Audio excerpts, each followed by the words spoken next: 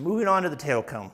So prior to kind of putting this video together, I've already kind of gone through and on all the parts, the components for the tail cone, I've already kind of deburred everything, cut parts out of angle iron and all that sort of stuff. I'm finding that's not necessarily the most riveting video to watch, but maybe putting the tail cone together is. Ha, who am I kidding? None of this is very riveting to watch. And if you are watching this, you really need to get a life. Anyway, I'm gonna kind of do the usual thing, put some time-lapse video together of me assembling the tail cone. After I put the tail cone together, there are some kind of stringers, or not stringers, stiffeners and other things where I need to kind of go through and match drill. After I do that, the next steps for the tail cone are basically taking everything apart again, deburring all the holes. I deburred all the edges, but not really the holes yet. Priming, dimpling, and then I get to rivet the thing together. Anyway, I'm excited for this part because looking at like the horizontal stabilizer, the elevators, the vertical stabilizer, yeah, those are airplane parts, and they're kind of cool, but I'm kind of excited to make what looks like more like the body of the airplane. You know, having the tail cone in the garage makes it, I don't know, look more like an airplane. Feels like it's getting closer, I don't know. Anyway, I'm gonna start putting this thing together.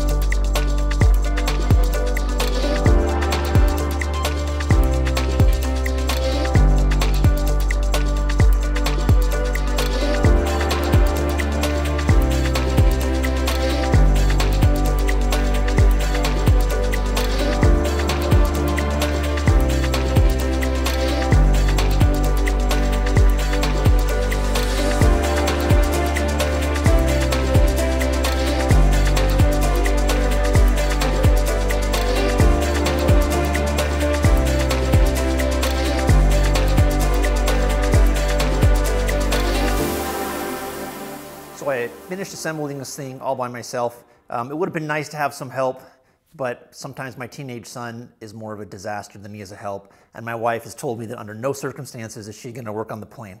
I bet she'll change her mind at some point, we'll see. Regardless, it was some parts kind of a pain in the butt to do it on your own. If you can have a partner, if you're ever putting something together like this, it's helpful. But it was doable. So now I have this thing, most of it anyway, is clecoed together. And the next step I need to do is kind of match drill all the longerons into the side. So the longerons are these kind of pieces of L-beam that are right here that run the length of the tail cone. And they serve to stiffen it. There's also some J angle, I think they call it angle iron J, kind of looks like a J. Anyway, they're running along here too, and at some point I've got to match drill those as well. So that's the next step. I'm going to match drill these.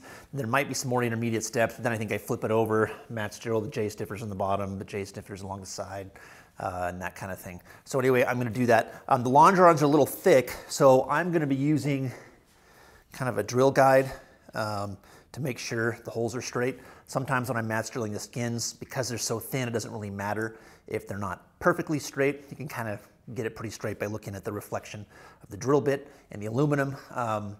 But the longerons are thicker. I want to make sure they're straight, so I'm going to use the drill guide as I'm going through. I think I'm going to use them with hit them with the 40 drill. So that's the next step, and let's drill these suckers, match drill these suckers, and away we go.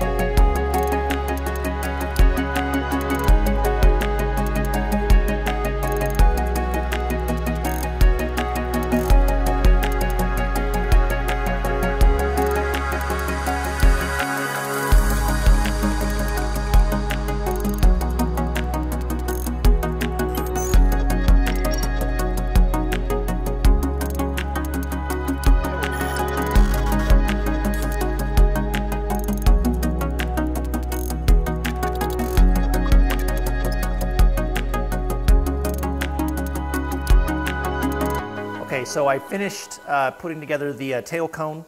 I clicked it all together, did all the drilling that I needed to, and then I just disassembled it. I didn't videotape that because A, I didn't want to, and B, I'm kind of in a bit of a hurry.